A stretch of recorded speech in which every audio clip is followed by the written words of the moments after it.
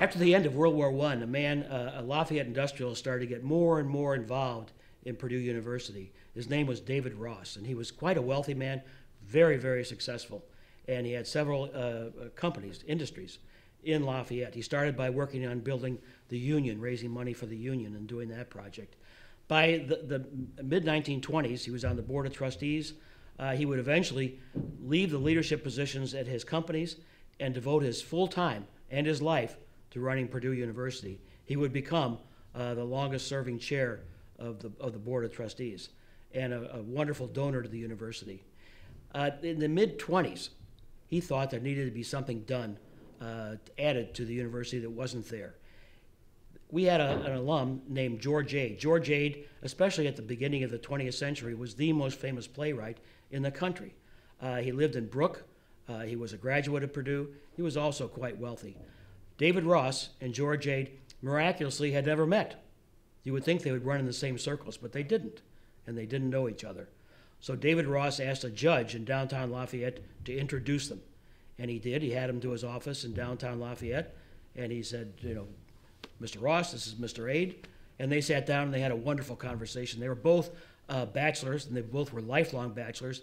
They had a lot in common, although one was an industrialist and the other was a writer. They had a wonderful time talking with each other. Finally, Ross said, George, why don't you come with me for a little ride, and I want to show you something. Well, Ade was up for anything, so they got in the car, and they went down Main Street. They went across the bridge into West Lafayette.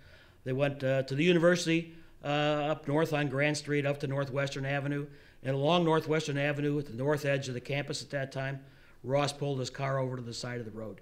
He said, come with me. Ross still followed them. They went across Northwestern Avenue, and they walked on a field. It was a vacant field.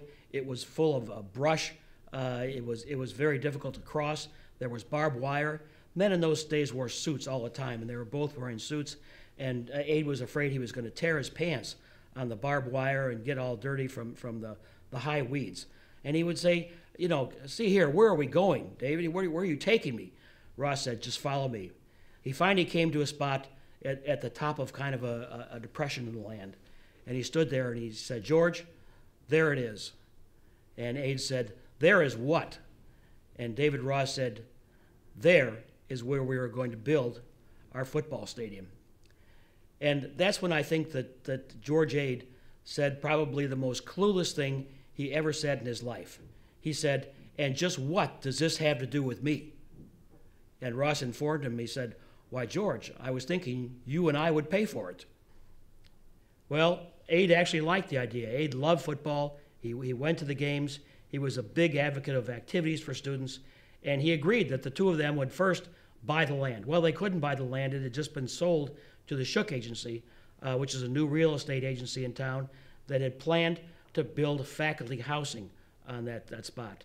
So that didn't bother Ross. He went and bought the land across the street on Northwestern, and he swapped the Shook Agency, and the Shook Agency took the land across the street, which it developed into the Hills and Dales subdivision, which became a model for building and residences in the city of West Lafayette.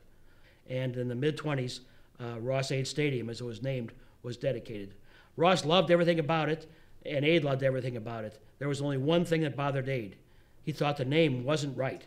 He thought the name Ross-Ade sounded like some kind of a picnic drink, like lemonade.